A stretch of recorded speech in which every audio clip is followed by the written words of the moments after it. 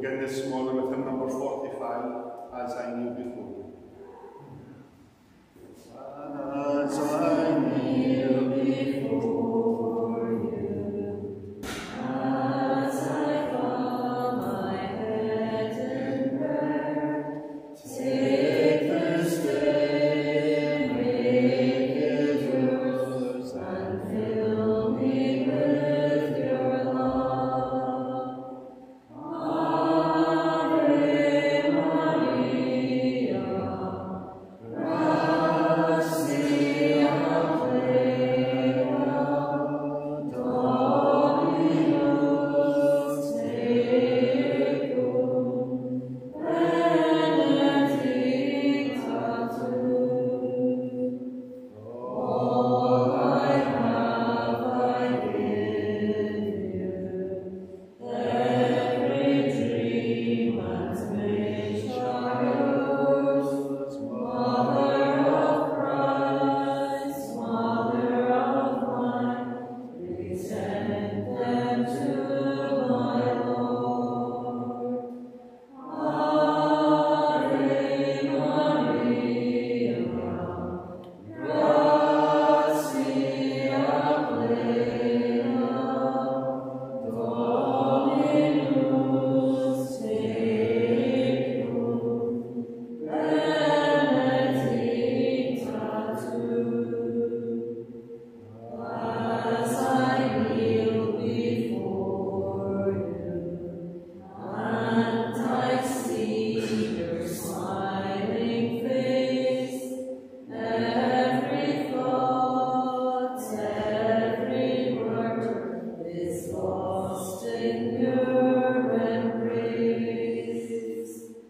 Ave Maria, gratia plena, Dominus tecum, benedicta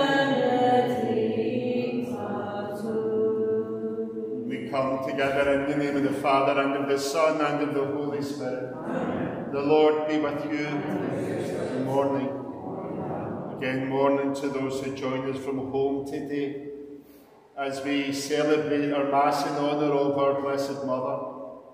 We once again look to her intercession, we look to her example, that we may be drawn more deeply into the life of her Son. For you are Son of God and Son of Mary. Lord, have mercy. Word made flesh, you are the splendour of the Father. Christ, have mercy. You are the way, the truth, and the light. Lord, have mercy. And may Almighty God have mercy on us, forgive us our sins, and may He bring us to everlasting life. Amen. And let us pray.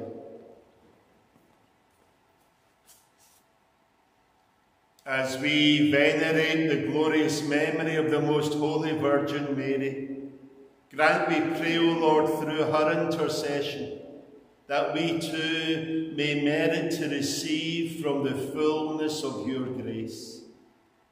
Through our Lord Jesus Christ, your Son, he who lives and reigns with you in the unity of the Holy Spirit, one God forever and ever. Amen.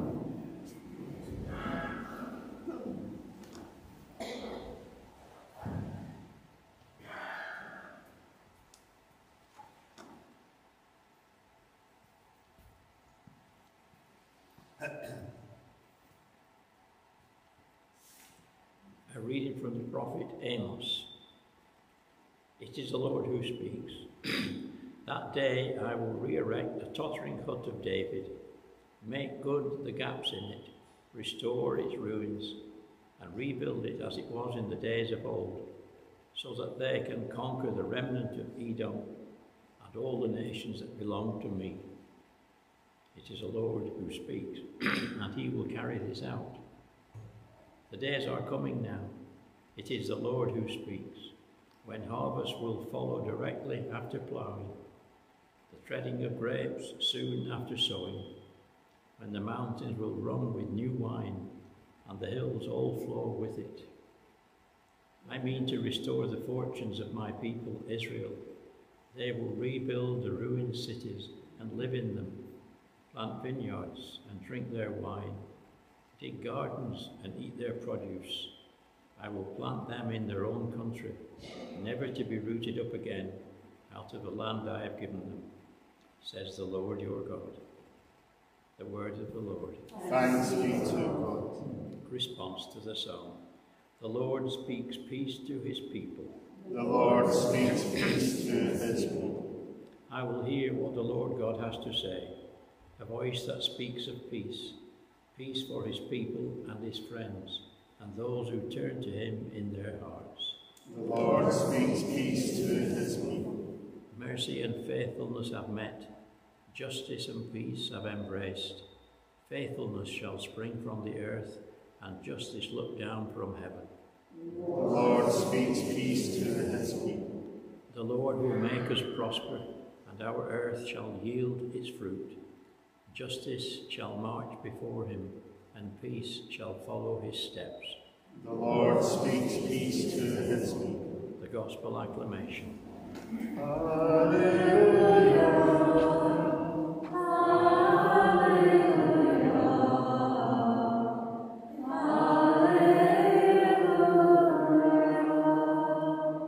Let your face shine on your servant, and teach me your decrees.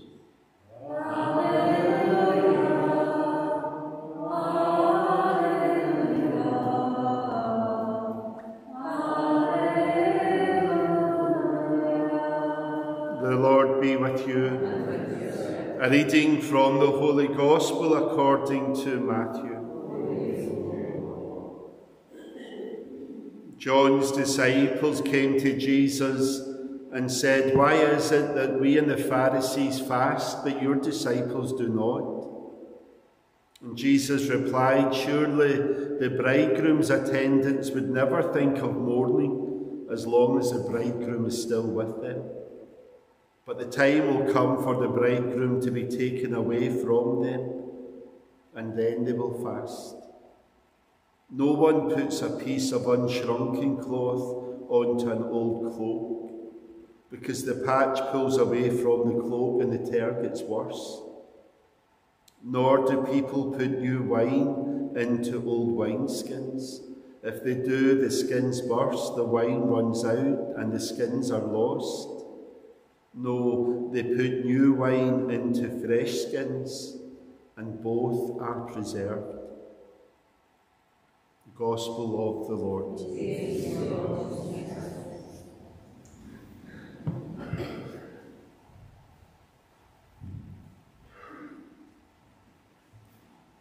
Amos, speaking for God, speaks how God will rebuild.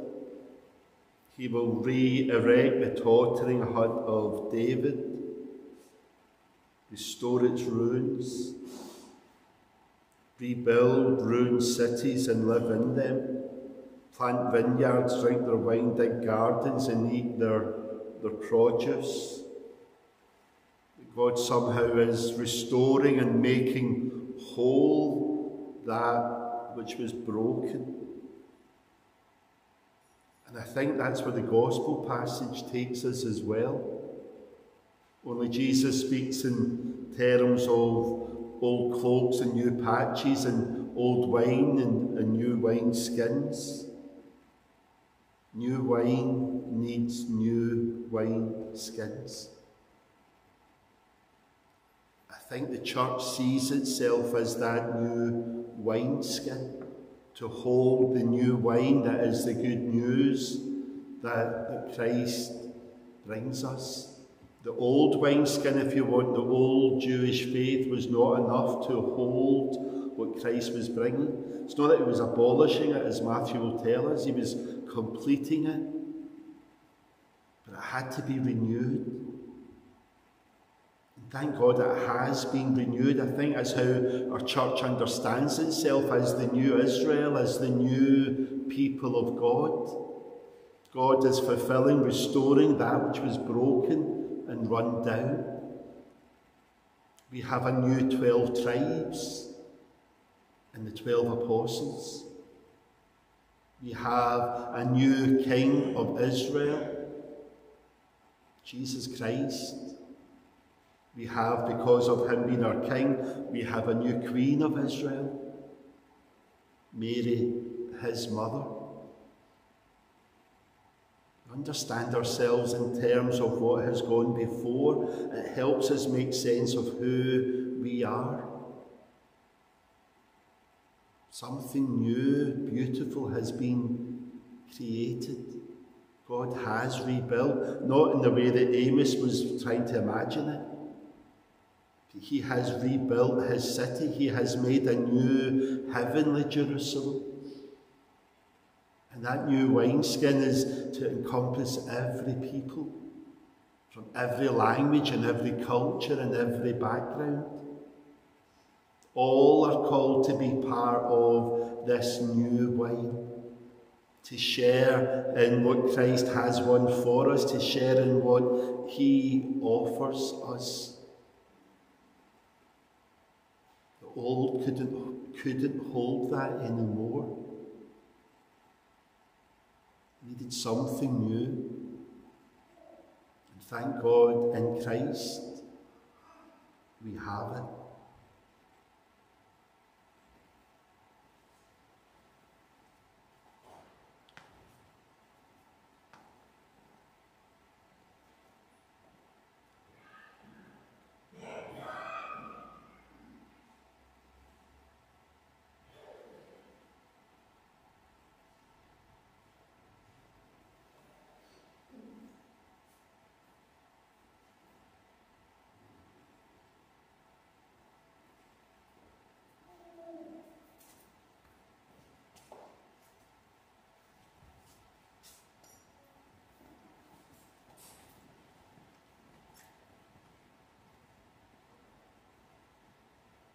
Blessed are you, Lord God of all creation, for through your goodness we receive the bread that we offer you, fruit of the earth and work of human hands. It will become for us the bread of life. Yes, Lord.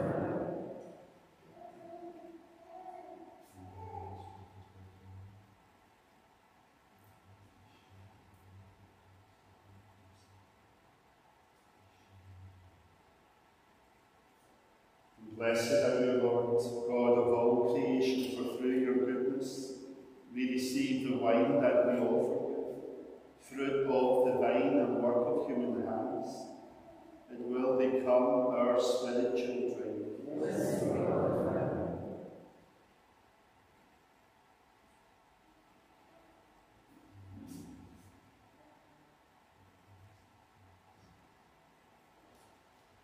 Pray that my sacrifice and yours may be acceptable to God the Almighty Father. May the Lord accept the sacrifice of your hands for the praise and glory of his name, for our good and for all his holy church. We offer you the sacrifice of praise, O Lord, as we rejoice in commemorating the mother of your Son. Grant, we pray, that through this most holy exchange we may advance towards eternal redemption.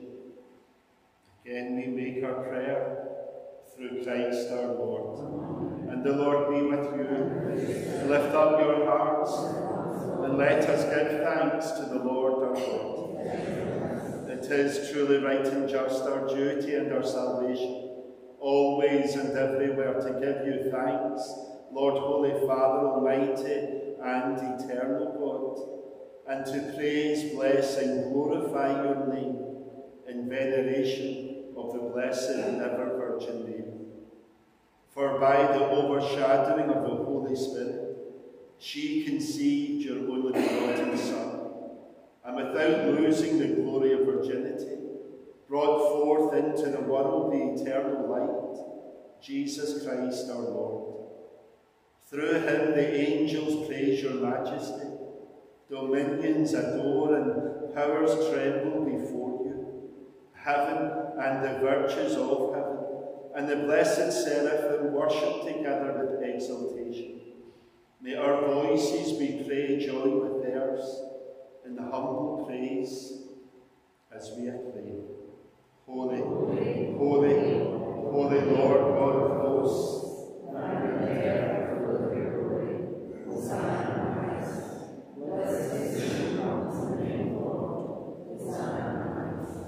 You are indeed holy, O Lord, the fount of all holiness. Make holy our princess, we pray, by sending down your Spirit upon them like the dewfall, so that they may become for us the body and blood of our Lord Jesus Christ. At the time he was betrayed and entered willingly into his passion, he took bread and, giving thanks, he said the blessing. He broke the bread and he gave it to his disciples, saying, "Take this, all of you, and eat of it. For this is my body, which will be given up for you."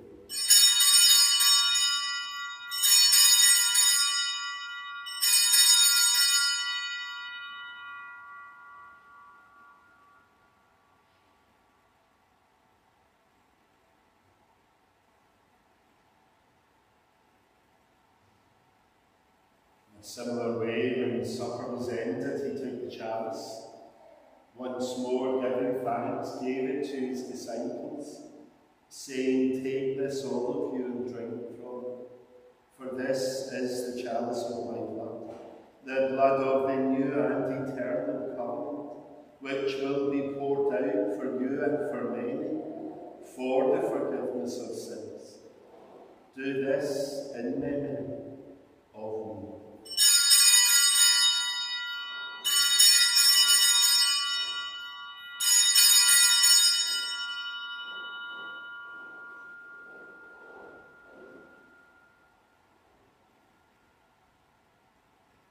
The mystery of faith. Save us, Saviour of the world, for by your cross and resurrection. And therefore, as we celebrate the memorial of his death and resurrection, we offer you, Lord, the bread of life and the chalice of salvation, giving thanks that you've held us worthy to be in your presence and minister to you. Humbly we pray that, partaking of the body and blood of Christ, we may be gathered into one by the Holy Spirit. Remember, Lord, your church spread throughout the world. Bring her to the fullness of charity. Together with Francis, our Pope, with William, our Bishop, with all the clergy. Remember also our brothers and our sisters who have fallen asleep in the hope of the resurrection, and all who have died in your mercy. Welcome them into the light of your face. Have mercy on us all, we pray, that with the Blessed Virgin Mary, Mother of God, with blessed Joseph, her spouse, the blessed apostles, with all the saints who have pleased you throughout the ages, we may merit to be co-heirs to eternal life, and may praise and glorify you through your Son, Jesus Christ. And through him, and with him, and in him, O God, Almighty Father, in the unity of the Holy Spirit, all glory and honour is yours, forever and ever. Amen. And at the Saviour's command, and followed by divine teaching, we dare to say, Our Father, who art in heaven, hallowed be thy name.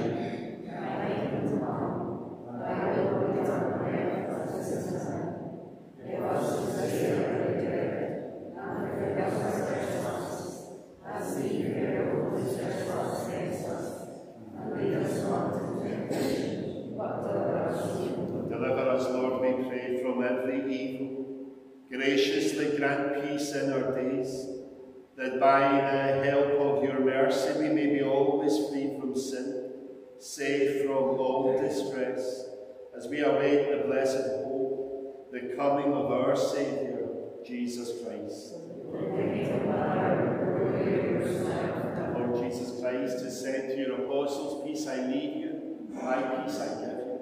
Look not on our sins, but on the faith of your church, and graciously grant her peace and unity in accordance with your will, who live and reign forever and ever. Amen. And the peace of the Lord be with you always. We offer each other a sign of that peace.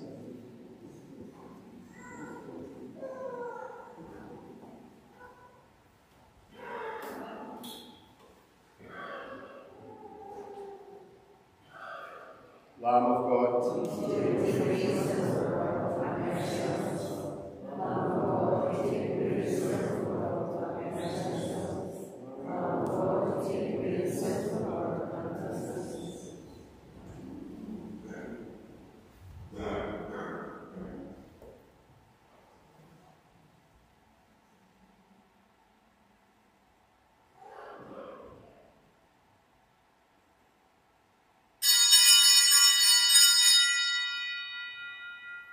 this is our Lamb, who takes away our sins and the sins of all the world.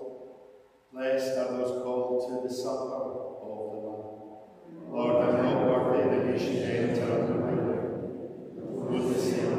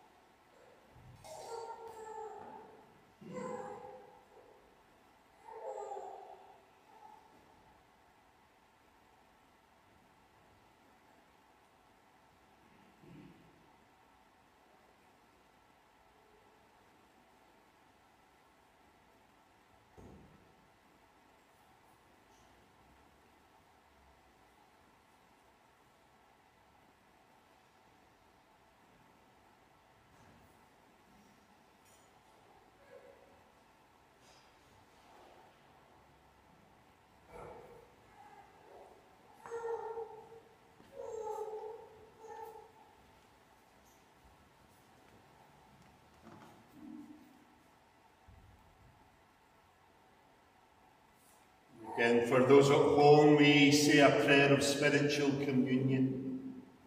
My Jesus, I believe that you are present in the holy sacrament of the altar. I love you above all things, and I passionately desire to receive you into my soul. Since I cannot now receive you sacramentally, come spiritually into my soul, so that I may unite myself wholly to you, now and forever.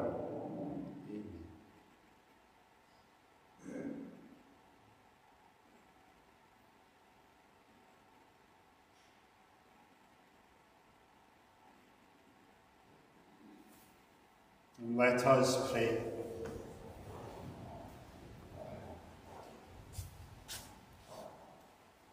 Renewed with this heavenly food, we humbly implore you, Lord, that having received your Son, born of the tender Virgin, under sacramental signs, we may profess him in words and hold fast to him in deeds.